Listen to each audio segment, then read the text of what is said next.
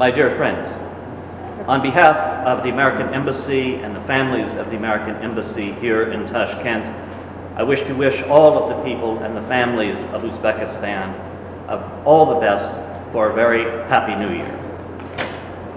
The United States of America and Uzbekistan have done quite a lot over this past year, and my embassy and myself are committed to developing our relationship further in the new year. This year we have celebrated 20 years of diplomatic relations between the United States of America and Uzbekistan, and we have built a strong foundation for the future development of our relationship across the whole broad area of our activities together, be it in economic relations, in our cultural relations, in the relations particularly between our peoples.